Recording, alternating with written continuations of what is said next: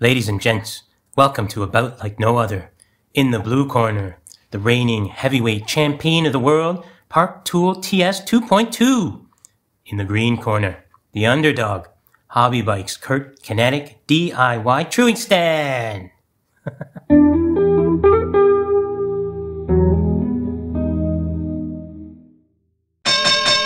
Let's keep a clean fight. Nothing below the belt. Looking at you, Park Tool.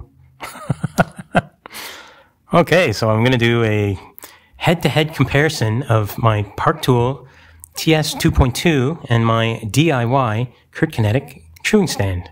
I'm going to use a few key points of comparison. One being the ease of entry, indicator arm adjustment, lateral and radial truing, flip dish capabilities, through axle restrictions, and ease of teardown and storage. Okay, let's get to it. Ease of entry. You can see on the left the Park Tool, quick turn, slides in, slides out. The Kurt Kinetic, it has that quick release axle. Just a quick turn and it's in.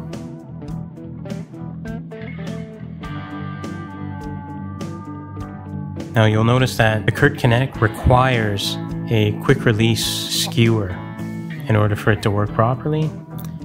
And ease of entry of the rear wheel. You can see again, Park Tool just slides in and out, quick turn. But it's actually not much different with the Kurt Kinetic. Slides in and out, but you still need the skewer.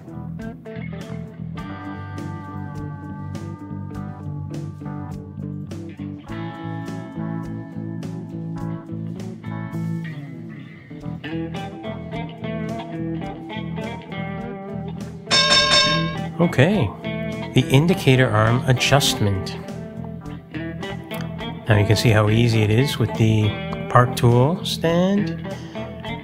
The DIY stand, on the other hand, takes a little more time, but it's effective, it's efficient.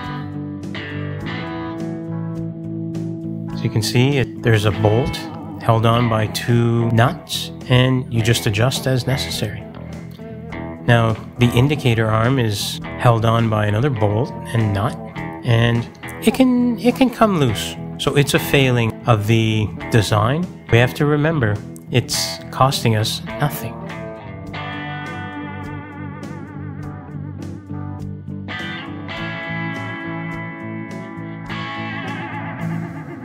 And there we go. We just move the indicator arm in and out using the nuts. They tighten up to each other, and then we can start truing.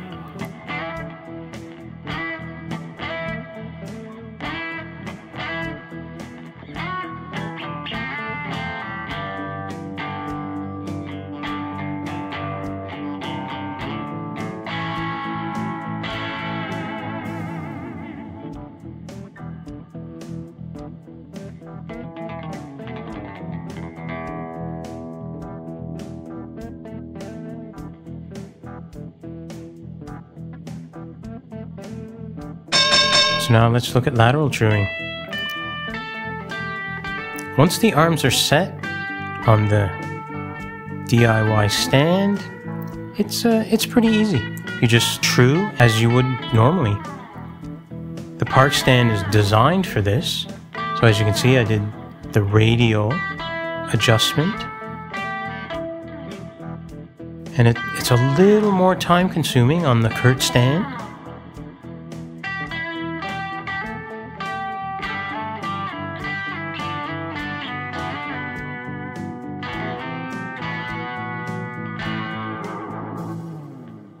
There we are. The indicator arm is right underneath the rim, and you'll get an excellent, accurate reading of your radial true.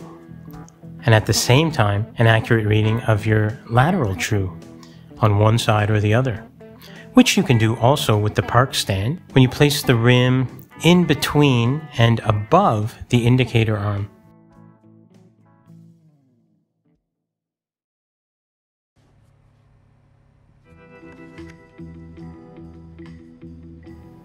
There we go.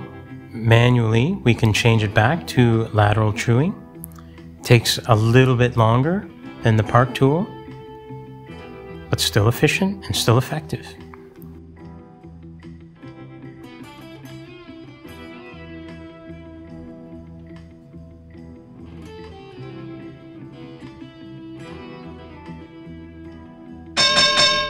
So now we're going to do a flip dish. Basically what we're doing is we're flipping the wheel over so that we can check the dish. And it only takes a few seconds on the park stand. But it's a complete fail on the Kurt stand. The dish is completely different.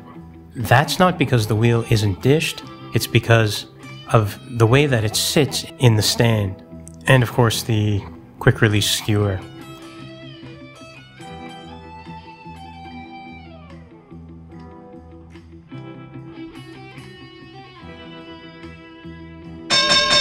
So now we'll do a fat tire comparison.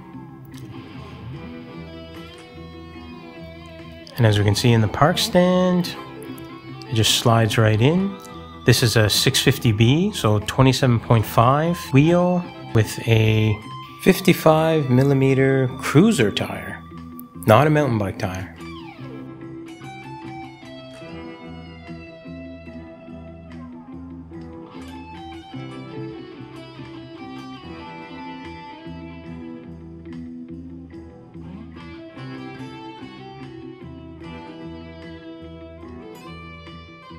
So there we go, it's set in the park stand. And there's a fair amount of room between the tire and the bottom of the stand. And we're still adjusting the indicator arms on the Kurt stand. And it doesn't look like there's quite as much room on the Kurt stand between the tire and the bottom of the stand. So we have about 4 centimeters of room on the park stand.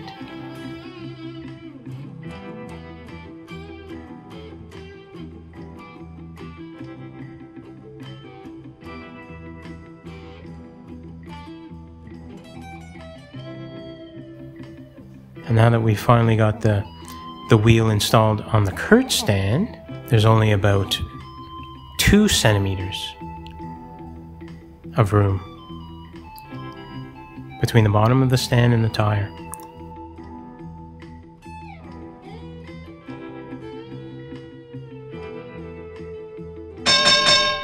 Now, through axle restrictions.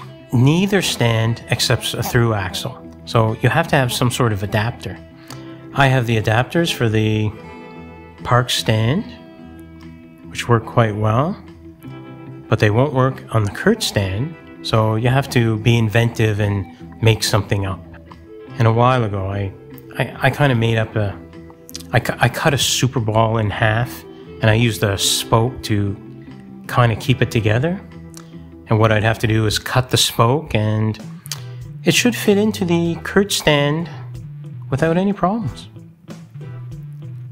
As you can see, the park stand is already ready to go. The through axle hub is there, it's set.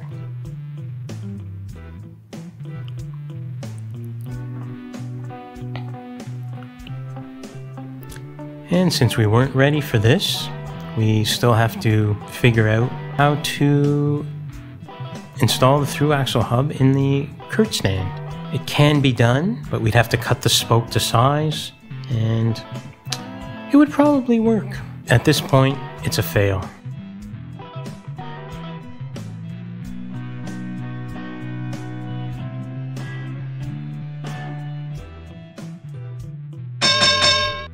The Kurt stand is an indoor trainer designed to be folded up and put away under the bed or in the closet. It folded up very quickly and easily, and it's gone. The park stand, however, it's not really designed to be stored, brought out, used, and then stored again. It's meant to sit on a workbench. Okay, the clear winner is the park stand here. But you don't have to spend the $500 to $700 on the expensive stand if you're the home mechanic. Thanks again, Don't forget to subscribe, like, comment, ask questions, and I'll see you on the next video.